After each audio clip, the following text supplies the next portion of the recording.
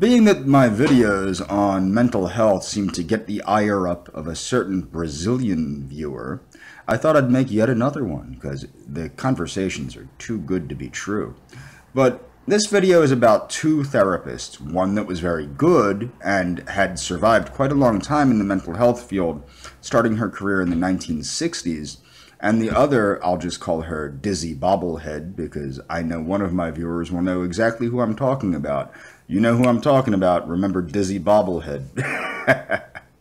Okay, so the first therapist, who actually agreed with me on everything, only had an associate's degree, because that's all that was required in this state to be a therapist back in the 60s. She had many years of direct hands-on experience doing therapy with many varied clients. Her view on medication was exactly like mine, and that is this: medication never delivered the promise that it promised, which was you take crazy people, you give them pills, and they stop being crazy. Now, many people that are new to the field of psychology, those in school, like to think that psychology is based in fact, that we know all this stuff about the brain, and we know exactly what goes on in the brain that causes this symptom or that symptom. But if you look into it, you will find out that there's very little actually known about this. Some of the things, for example, like PTSD, they say that there's a smaller hypothalamus in people with PTSD. However, not in everybody with PTSD symptoms, okay? So what you'll find out is what we supposedly know about the brain and mental illness does not pan out. Same thing with genetics, to say that there's a genetic predisposition to this mental illness or that mental illness.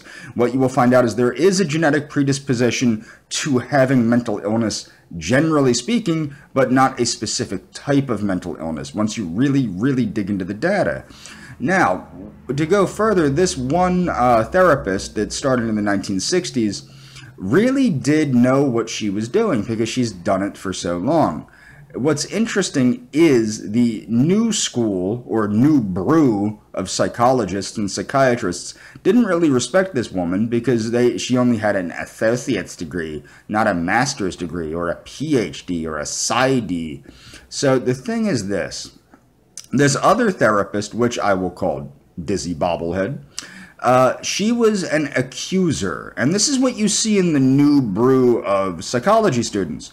Accusers. They accuse everybody is borderline. Now this woman, Dizzy Bobblehead as I'll call her, was again an older woman that blamed her low station in life and her late attendance of college to an overbearing husband. Okay? She was a man-hater, and she would voice her opinion about her husband, who was just really seriously to clients about how she succeeded despite her overbearing, horrible husband. She was an accuser. One of my clients that, again, this girl had serious social anxiety issues, things of that nature. This therapist, Dizzy Bobblehead, accused her of being a sexual prevert, okay?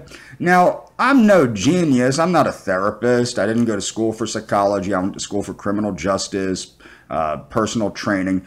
But I do know this: if a young girl is a sexual prevert, there are things that probably happened to them that turned them into a sexual prevert.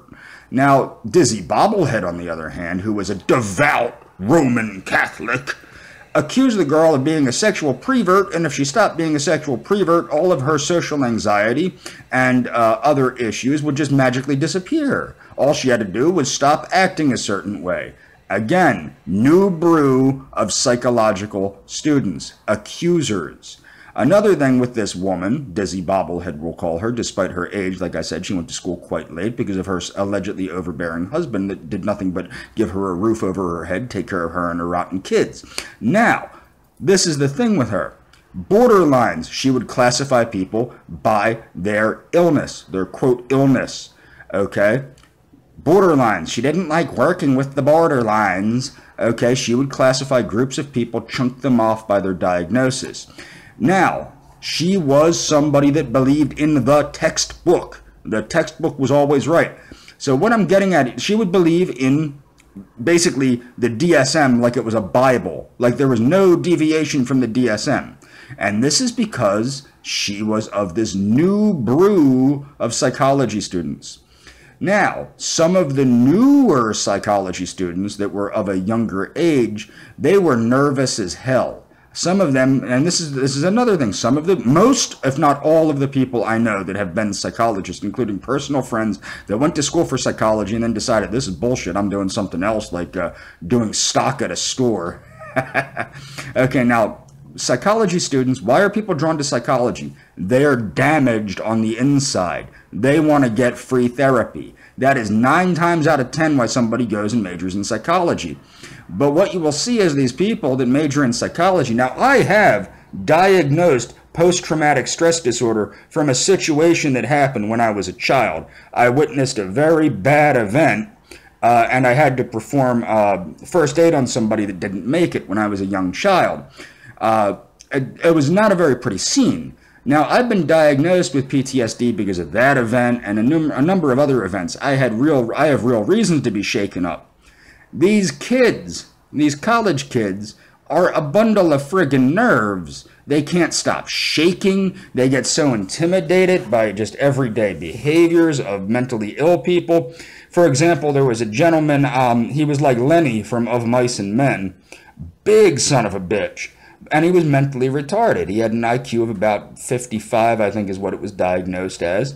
And good guy, he did damn near kill his family members, and everybody was afraid of him because he did time in prison for nearly killing his family.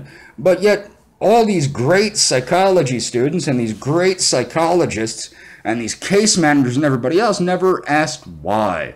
Well, it turned out that his family were abusive assholes. But nobody ever knew that because nobody had the sense to ask the poor guy, why did you try to do this to your family? Why did you go to prison? Okay? So what I'm getting at here is there is a habit that I found in lots and lots and lots of people that work in mental health at all levels, whether they're therapists, psychologists, counselors, psychiatrists, even the administrators, to accuse the mentally ill of either being untruthful or being dishonest in some way, shape, or form, faking symptoms, or just being the way they are because they're lazy, stupid. I mean, it is remarkable, the accusations by the profession of mental health. Now, this is not, again, I'm not saying that these people that get into mental health are bad people, but what I'm saying is you see a lot of transposing. Why do people accuse people of being dishonest? To take the heat off of them because they're dishonest. Why do people accuse people of being sexual preverts? Well, that's because they're a sexual prevert. And I've also found this, remind you, this particular therapist, Dizzy Bobblehead, was a devout Roman Catholic, very devout. What have I found about people that express hyper-religiosity? They are hiding things like sexual perversion. So, by transposing that onto every freaking client that's a girl, you will see that she is hiding her own perversion or her own thoughts of perversion. Now, with a client I shared with, another client I shared with her, a gentleman, her accusation against him was he was a racist, overbearing white male, like her allegedly overbearing husband that kept her from succeeding in academia, in which she amounted to getting a mere master's degree in psychology, which is a bloated, useless field with no proven benefit to its recipients.